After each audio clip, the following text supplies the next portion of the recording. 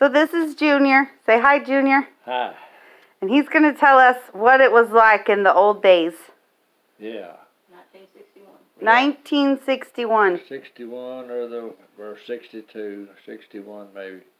Well, anyway, I was working at Batesville at a factory, and I was making about $1.25 an hour, maybe $1.35 an hour. $1.35 an hour in 1961. And you had to have a political pull to get a job there.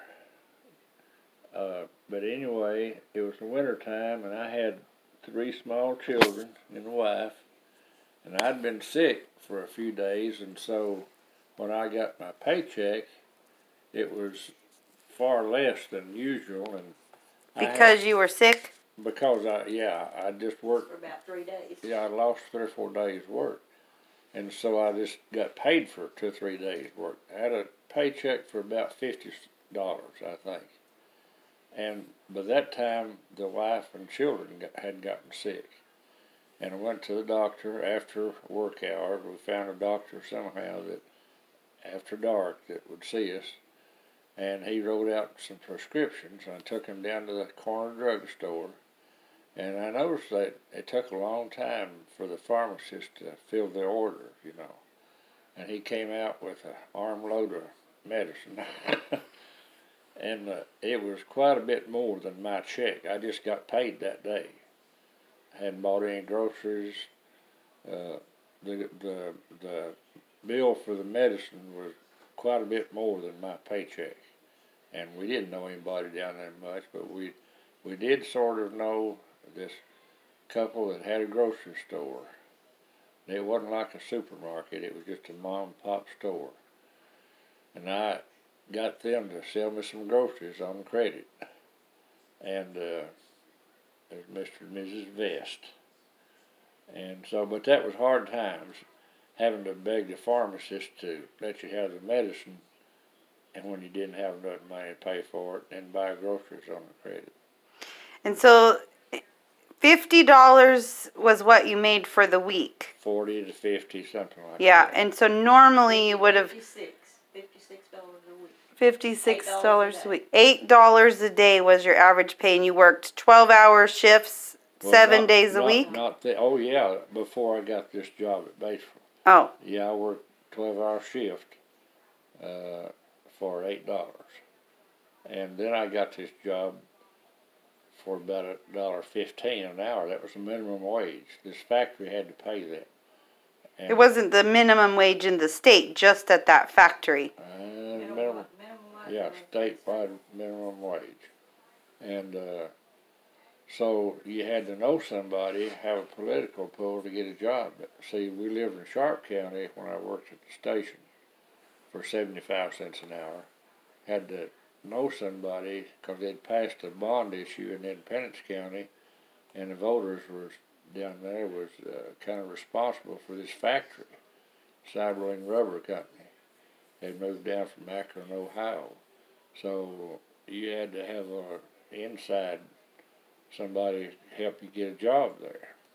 And so when I went to work there for $1.15, that was a step up. And that's when we had the bill at the pharmacist for $60 or so, and I had about a $40 paycheck, and no groceries. Ugh. And that was hard times. And thank goodness people back then would help. Yeah. I mean, oh yeah. Nowadays you would just be... You couldn't go to Walmart or Walgreens now and get $1 No. credit, you know. No. They'd say you're stealing. Yeah. Now tell us one of your favorite jokes. Oh, well, the one I think of right now is about the revenue man. Yeah, so let's hear it. It's a good one. Well, there was this revenue agent back in Prohibition days when you wasn't supposed to, when the dry territory, I guess, you wasn't supposed to have liquor. And this revenue agent got word that a certain man was making whiskey. And so Moonshine. Yeah, moonshine. So he learned that the gentleman had a little boy. And so he thought if he could get that boy, he might get his son to take him to where his daddy was, so he could find his steel. So he ran into the little boy one day in town and said, "Son, I'll give you $1 to take me where your daddy is." And the boy thought a minute. He said, "Well, I guess I could do that." And the revenue man said, "Okay, get in, and we'll go down there." The boy said, "No, I want my $1 now." Revenue man said, "Well, I'll pay you when we get back to town." The boy said, "That ain't gonna work." And they argued a little bit. The boy said, "Well, mister, you just don't understand. If I take you where my daddy is, you won't be coming back to town." That's great. I love it. I love it. Anything else you want to tell these people? Oh, I guess it's better today. Yeah, it's better today. It is better today. Yeah, I made $10,000 yesterday. If this deal goes through, so it's better times now. Better times now. Yeah. So back in 1961, $10,000 would have been what, 3 years worth of income? Yeah. More than that? Oh yeah. So $8, because it was $8 a day, 7 days a week, Yeah. before you got on in Batesville when you were making. What did you say it was? $1.15 an hour. I don't know, 40 hours a week. That'd be about.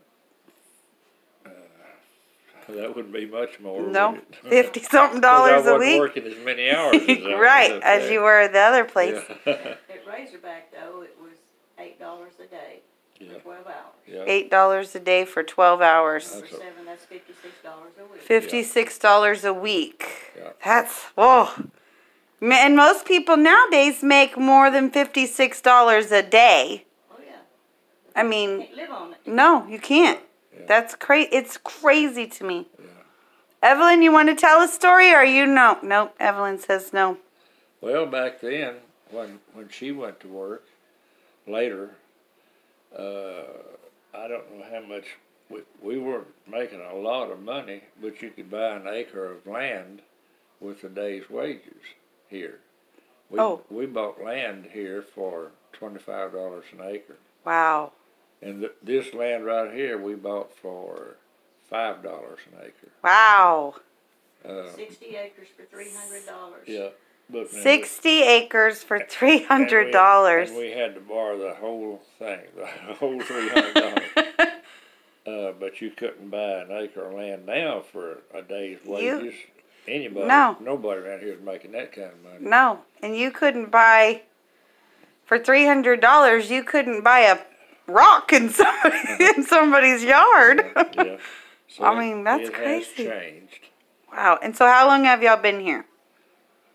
Since 65. 1965. That's when you bought the land. We bought the land in 58. 58. 58. Yeah. Oh. We built a little house here in 65. That was when I was working at the switchboard. At the switchboard. And you sure you don't want to tell the switchboard story? It's so awesome. Number, please. You want to tell the switchboard story? I don't know. I don't remember much about the switchboard. No, he stayed in the pool hall. Yeah, I stayed in the pool hall. It was across the street. I played pool till I was tired. Oh, jeez. That's awesome. Yeah. But He got hurt and he was drawing unemployment. I mean, he got hurt on the job. And then after so long, then he was drawing unemployment that winter and he was staying in the pool hall. Oh, jeez. you got $1 a month for each phone. Wasn't that right? Yeah. And 24 hours a day, 7 days a week. and a little house to live in. Yeah. But that was good old days. Yeah. All right. Tell them bye. We learned how to live within our means. They learned how to live within their means. We didn't think about having a credit card. Yeah. Was there credit cards back then those I days? don't know. No? I don't suppose there was. Didn't have that plastic money then. Yeah. Most people shouldn't have plastic money now. They are not responsible with it. Yeah, it has changed quite a bit. It has. And tell us how old you are, Junior. Oh, I'll be 82 in just a few days. Saturday. 82 on Saturday? I didn't know. Oh, are we having a party? I don't know about any party. We could take you to the pool hall. relive your fun days. I haven't shot a game of pool in years and years, but I did enjoy it. I understand our son David's pretty good at it now. Oh yeah. Yeah. All right. Well, these are the old times from Junior and Evelyn, even though Evelyn doesn't want to be seen on the camera. Tell everybody bye, Junior. Bye-bye. You have any words of wisdom you want to tell him? Oh, I can't. I'm not a good... What is a piece of advice if you could tell some young dummy? Oh, I don't know. I Learn guess... to live within your means. Learn to live within your means, Yeah. Evelyn says. And appreciate the good things, the fact that we have freedom here, and we still do. I hope we continue to. But Enjoy every day. the country has really gone crazy in the last few years. Yeah, And it has. I'm very concerned about it. But it's been good, and we need to appreciate it. Yep. Bye-bye. Bye-bye.